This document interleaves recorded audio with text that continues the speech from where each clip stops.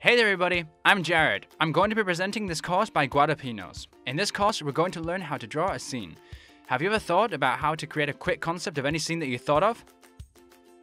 Well, let's do it. In this course, we're going to learn a lot of things. We'll learn how to search for references.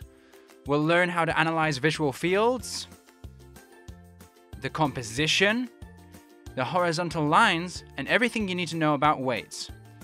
We'll also talk about the image planes and how we have to use them to compose an illustration. Also, we'll learn a lot about perspective in a vanishing point and in two vanishing points.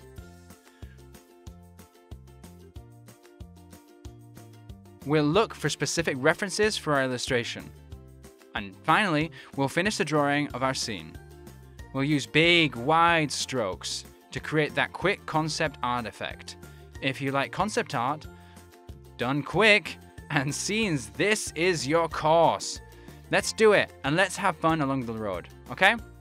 See ya!